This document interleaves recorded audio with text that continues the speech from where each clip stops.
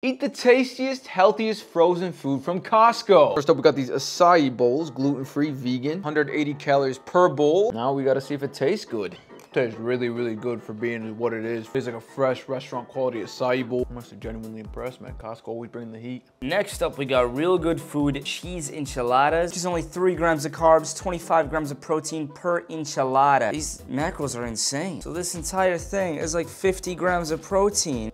Oh my God. That's why they call this real good foods. This food is really good. Honestly, do not understand how this is healthy, but I'm not even going to complain. I'm not gonna question it. Lastly, we got these spinach egg white fritters. These are 70 calories, like breakfast bites.